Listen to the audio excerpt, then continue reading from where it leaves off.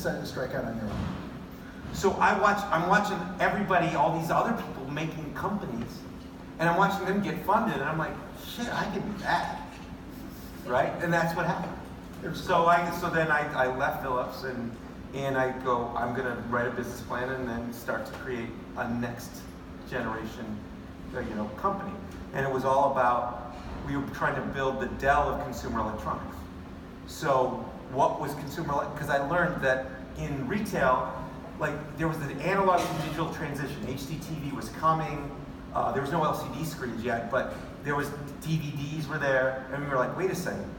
People have to, if they want to put a home theater together, they have to pick the right screen, the right speakers, the right, amps, and right things, and they need all the right cables, and it was really confusing and hard. You had to be a real geek to put together a home theater. So I was like, well, you saw what Dell did with PCs to make it easy. So we're going to make the Dell of consumer electronics, and we're going to make a slim box that was going to be, you put your CDs in, it would rip the CDs and then put them on a hard drive. So Samsung was going to supply the other components. We were going to make an online store where you could select different things, and we were going to have one thing that differentiated, which was this hard drive, rack mount, MP3 player. But before it happens, you get a call. Not before it happens. Oh, was that you got into the market? No, well, so before we shipped it, yes. Yeah. But we had built it. Yeah. And then 2000 happened, right? The internet blew up. Hardware companies, they weren't funding even software companies in 2000, right? It was like, geez, everyone's holding on for dear life, right? Because they were just bleeding cash. Hardware companies, they didn't want anything to do with it, right? And they're like, Tony, you're crazy, go software, what's this? And so then I couldn't get any more money. And so I get a call from Apple saying, would you consult for us? We need a project done. And I was like, shit, this is a way to get money for the startup. So I'll go and moonlight on that to fund it. And that turned out ultimately. That became the iPod. Yeah. And, but before I go all the way forward, how come you didn't, a bunch of GM people, General Magic people, went with Steve Perlman to WebTV. Did you ever think about going in that direction? They did WebTV after I started Philips. I see. So you're too early. Yeah, I was already into my next thing. So talk a little. Let me ask you about the dial on the click wheel. The click wheel. Yeah.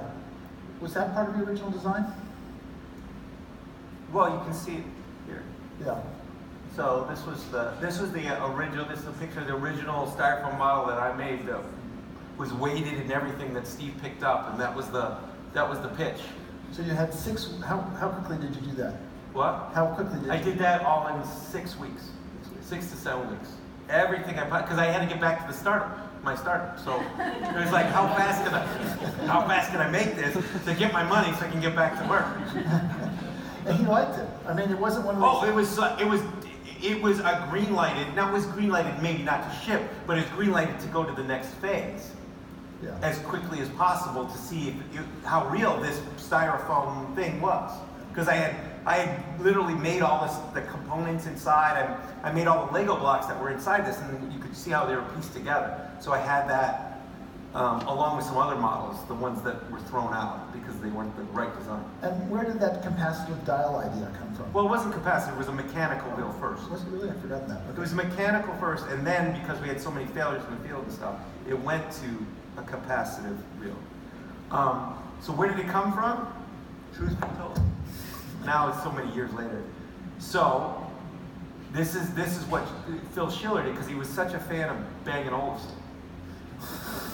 It was a Bayo phone, blah blah 3000 or something, and it had a wheel on it, just one wheel to select names from a list, and that was the thing. He's like, so I had this thing, and I was like, main control input, and I thought it was just going to be a up, down, left, right, and then he goes, and then we do all this, and Steve's like, I love it, we're going to do this thing and everything, and then, but we gotta talk about one more thing. And I wasn't an employee at the time, right? I was just a contractor. And then Phil turns to Steve and says, can we bring out this thing? And Steve goes, yeah, you can show him. So Bill runs into Steve's office, grabs the phone, and brings it back to Baocom, or Bayo phone, whatever it was. And he goes, this! And they go, can you put that on there? I'm like, oh, I know how that works. Sure, I can put that on there, no problem. They go, so, let's go. And I go, wait a second, I got a startup. I don't know if I'm joining you. I got other things. You know, you guys can go do this thing. Because remember, Apple wasn't an $800 billion valuation company like it is today. It was break even, Still, $500 million in debt, $150 million in the bank. You're like less than 1% market share in the US only. You're like, are you gonna go join this thing?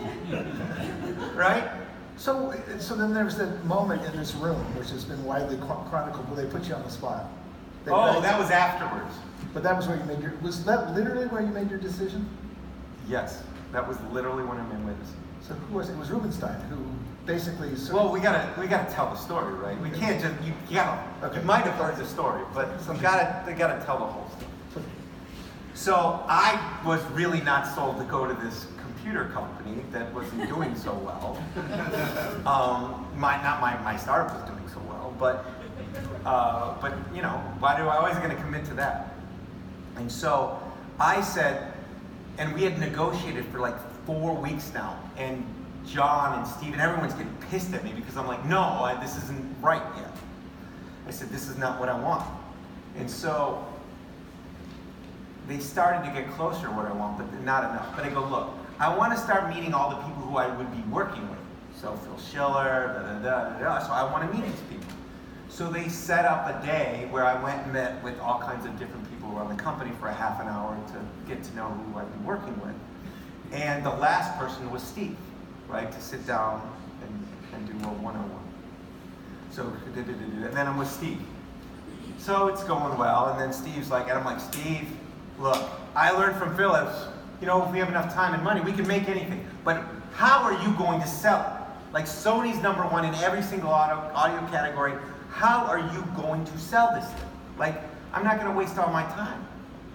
And he's like, look, if you can make this, I'm going to put every dollar of Apple marketing behind it. I'm going to stop marketing for the Mac for a little while, and we're going to put all of it behind it. And I'm like, okay. And I'm looking at my watch, and I'm running late, because I'm supposed to go to another meeting where I'm going to unveil this project to Johnny Ive and all of these Greg Joswick and all these other people. There's 35 people waiting. But I got Steve, so I'm going to keep going. So we're like getting this and so I'm late. I'm like 30 minutes late. I show up to the room. All these people look at me. They don't know who I am. They're like, who is this? And they all stare at me and they're all mad because they're sitting there waiting. And John looks at me and he goes, are you going to take the job now? And I look, and there's all these people I don't know anything about. And I'm like, huh? He's like, you need to sign on the bottom line right now on the job, or we're going to cancel this meeting, and it's over. And I was like, what? So I turn to the room, and they say, and I go, is this how you guys hire everybody in Apple? And there was a nervous laughter. They don't know what the hell's going on either. And I look at John, and I can go, give me what I want, or I was like, I'll say yes, and I'll fix it later. So I just looked at him and I a deep, like, and I went, okay, I'm in. Within a nanosecond after doing that and shaking his hand, I fell into complete shock. I was like, bah. And I sat down and I couldn't give the presentation. All the slides and everything. And back then we were on like transparencies. Like transparency on a freaking, like back then. And I said, and so for 20 minutes, I couldn't put 2 and 2 together, so other people were helping. But I couldn't. And so needless to say, that was how I got going. How hard was it to unwind how hard was it to get out of Fuse? Were there venture backers or what was it? Because we were so close to the edge, it was not hard. And then I was able to pull a lot of people over because I couldn't hire from other people, other teams inside of Apple, because though they were already strapped, I could take just a few people or a bunch of people from Fuse. That was the beginning of the team when we added other people around the edges and stuff. So I want to get to the iPhone, but one last iPod question. So how much of iPod was a success, but how much of the real sort of the real success of iPod was the combination of iTunes and iPod? Oh, the whole experience was designed so that you did all the difficult stuff on the computer, where you had all the Right from the start? from the start. Really? You did all your organization, all your playlist management, all your ripping. You did everything over there, and then you just transferred, and it was only a consumption experience over here. You only consumed. You did all your other stuff over there. Didn't iTunes come afterwards? No, iTunes was first. iTunes was first. People were ripping CDs and then burning CDs. And then there was MP3 players, and then people were trying to get music onto them, and there was Diamond Rio and stuff. And the experience was so horrible, that's when they called me up and said, we think there's a better way. So who coined the marketing phrase, 1,000 songs in your pocket? You know, that is I think the best marketing tagline you've ever heard, in the fewest words ever, to communicate what it was. And that was the agency. The agency, yeah, shot it. So you got a huge success, but there's this, on the horizon, there's this. It wasn't that much of a success the first 2 years. The first quarter went to all the Mac loyalists. And then after that, no one bought it. Because it only worked with a Mac. So how many, right? It didn't work with PCs. And Steve hoped that people were going to buy Macs to buy iPods. It's like, Steve, how much does an iPod cost? It goes $399. I go, no, $399 plus $2,000.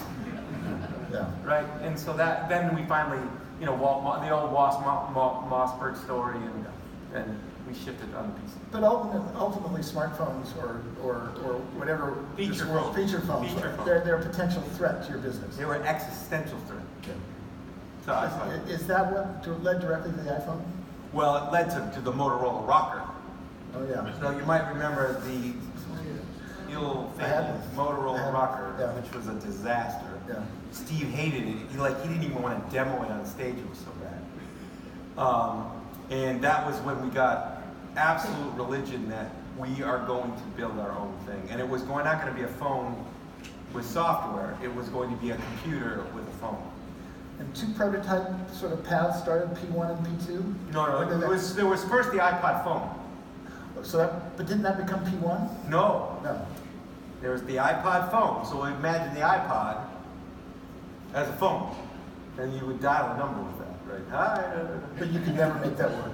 It was just a rotary phone. It was like when, Alexander Graham Bell, like when I grew up, But everybody knew how to use it. All the old people knew how to use it. Yeah, well, it wasn't quite a great experience. But we tried like 30, 40 different ways to make that thing a phone, and it didn't work. And then we built P1, and then we threw that away, and then we made P2.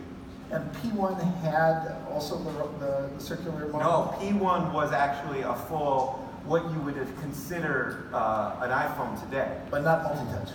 No, it had multi-touch. The thing is, it was in a iPod mini case. So if you see that iPod, the blue iPod, that was what it was designed. So it was rounded around the edges, you'd insert it through, and it was this thing.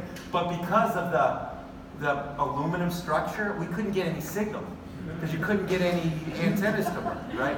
So we built this whole thing, and then we became this like Frankenstein, because we had to have all these big plastic caps on it. The design was horrible. Like we were all newbies at designing kind of a cell phone plus computer. So we threw it all away and said, okay, what would we have done differently? And okay, and then that's when let's make it easy, do a plastic back, and to make the iPhone happen. So one of the puzzling aspects of Isaacson's book on Jobs is he puts two stories forward to explain multi-touch. One story has Steve going to dinner with Bill Gates, and let's see, there's a guy who sort of describes how you have a tablet of the future with a stylus. So what happened was, Lorene had a girlfriend had a husband, and they came over to dinner to Steve's house, because Steve would tell us this story all the time. They came over, and this guy was annoying to Steve, okay? And he would always tell Steve, what they were doing in Microsoft, Pen Windows was it, and and he was so annoyed by it. He's like, I'm going to show him how to goddamn do it right. I'm sick and tired of this guy. I'm sick and tired of hearing about Microsoft doing this thing. We're going to do it the right way, and it's going to have no stylus. Right? So that was the first thing where, like, stylus was not allowed. And I have a follow-on story to that. One other day. But no stylus is allowed. You're going to do everything with your finger. Because you don't need, this is your stylus. And everything's got to fit within your fingertips. He didn't know about multi-touch. This was just a... No, he didn't know about multi-touch. Did not know about multi-touch. Ultimately, you found a company that had multi-touch technology, and you grabbed them. Yep, a tiny little company that had multi-touch, yeah, capacitive multi-touch. But there was a group within Apple who didn't buy in for a long time. They saw the BlackBerry experience and they liked the keyboard, without naming names. That's right. Well, look, it was the hottest thing selling, right? This little company in Canada all of a sudden was, had all the profit, in the cell phone business, had the most valuable customers, had a service, because they had the email story. Like, it was the thing to beat. It was a phenomenon, right? So how could you go cut against the grain when people were like, it was called Crackberry for a reason, right? But so here you're designing a competitor. When did you become sure of the idea of multi-touch as being a workable? How long did it take you to believe? It took about 5 months because you start with a ping pong size multi-touch display. It was literally a ping pong table that was a projector, projected a Mac, and all the chips and all that stuff were around it to make it work. So you had to figure out if you could make a small touchscreen. Then you had to figure out if you could make a keyboard, virtual keyboard, and then all the details to make the virtual keyboard actually work good enough to get things done. So you had this whole list of all these risks. And then we'd have to every week march to get confident to then just say, we're jettisoning that and we're gonna go this way. So all kinds of software mock-ups, software-only mock-ups, hardware mock-ups, making hardware starting to work, doing touchscreens that weren't multi-touch but single-touch just to get the experience. So it was all of these crazy prototype things because we didn't have that to make it. So you had to, do a couple things and then use your imagination to see if it was gonna. Did you feel like the clock was ticking? Did I know the clock? What? Well, you're in a competitive industry. You're trying out a new technology. You spend 6 months on it. If it fails, if it doesn't work, you've wasted 6 months. Did you feel? Well, no, we did the iPod phone and we threw it away too. So the clock was always ticking, but it was ticking to find a solution, not to just settle, right? Like we had to ship something. That's what most companies do. Oh, just ship whatever because we have to do that. No, we shipped the right thing. That's why it took 3 different versions to actually. To the one to ship, the right one to ship. The other thing that's always puzzled me, there is, you were competing against this Wintel world that traditionally had separated hardware and software and did them as separate things. And, Apple's advantage was always the single unified experience. But inside, you had a design team, you had a hardware team, you had a software ID team, we had antenna teams, we had all kinds of stuff, right? So, how did you make that work?